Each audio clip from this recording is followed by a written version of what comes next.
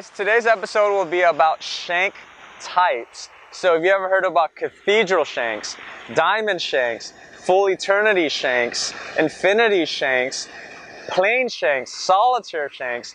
That's what the episode is about. So let's get right into it. Alright guys, so today's episode again will be about shank types. What a shank really is the whole band, or most people will refer to as a band. In the industry it's called a shank, and it's the whole section under the head. Okay, so this first band or shank that I'm showing you is considered a flat edge shank. So in other words, it's kind of rounded on top, but if you take a look at the side profile and even on the inside of the ring, it's very sharp in terms of the corners. So it's a flat edge where it's not curved around and smoothed on the sides, right? So it's definitely not a comfort fit. Doesn't mean it's not comfortable. It's still comfortable, but it's called a flat edge shank. So it gives it more of a squarish type of look and feel, which is very popular. All right, there you go. Now, for this specific shank, it's on a solitaire ring. This is considered a tapered shank, and all tapered means is that it's going to change in widths from top to bottom or bottom to top, right? So for this specific shank, it's tapered from being wider on top to thinner as it goes down to the bottom of the shank. All right, it's tapered, but at the same time, for this specific ring, it is a comfort fit. It's not as straight on the edges here. It's rounded out. And this specific shank is also a solitaire shank, or in other words, a plain shank. But the difference between this shank and the first two shanks, which is a flat edge, again, there's a flat edge shank, or a tapered comfort fit shank. The difference in this one is, if you notice this, it kind of goes towards a point on top of the shank. That's called a knife edge solitaire shank. All right, it's a very popular look. So it's a knife edge because it meets at a center point as it goes to the top. Even though it's called a knife edge, it's not sharp by any means. It's not going to cut you. It's still very smooth. It's just meets towards a center point, a very smooth center point. And then for this specific shank, it is a knife edge solitaire white gold shank. All right, there you go. Now, this specific shank is made of 14K yellow gold. The difference between this shank and the standard types of shanks that I showed you in the beginning, such as this one, is, if you notice the difference here, is the shape.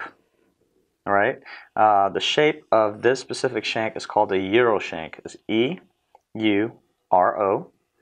It's a Euro shank, and the design is to assist people that wears this specific shank so that the ring will not spin around. So that is the purpose of the shank, but at the same time it's also an aesthetic, a design that a lot of people also like. So it's kind of squarish as it goes down, it curves in, and then it kind of goes around, but not a complete circle as like the previous shanks that I just showed you. And it's called a Euro shank. All right.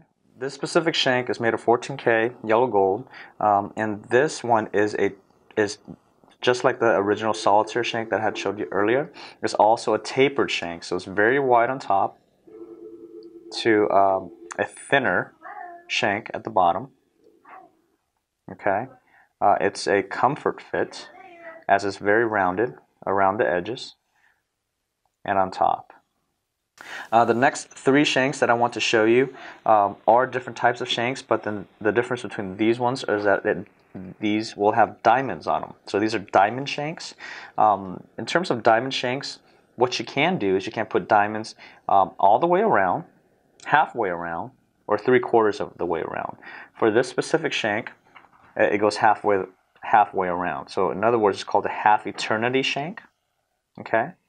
If you want it to go to 3/4 of the way, it will probably end up around there. That's a 3/4 eternity shank. And if it's a 360, then it'll be called a full eternity shank. So in other words, the diamonds will go all the way around. All right. Just like this shank, both are very similar, yet they are also different. And I'll kind of explain to you what that means, okay? Both of these shanks have diamonds on it. Both of these shanks are half eternity shanks because it's not going 3/4 of the way or full. It's only halfway.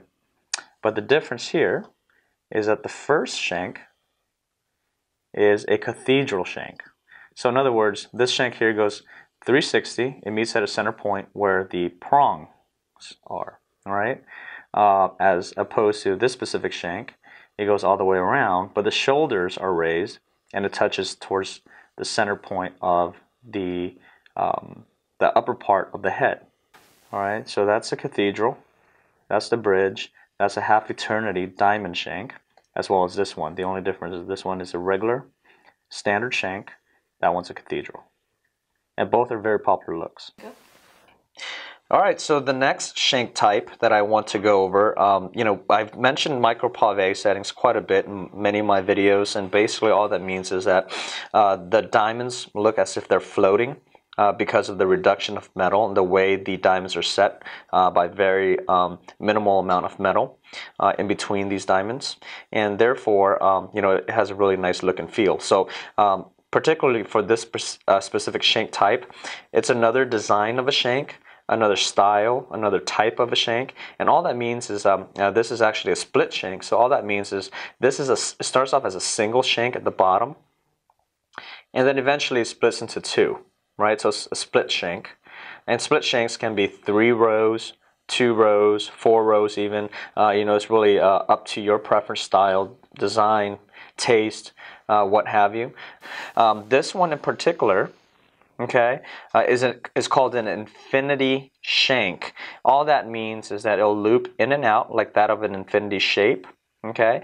And you can do a lot of things with it. You can either make it all plain, just like that, or you can add diamonds to it. These are micro pave set diamonds, right, on both sides, okay?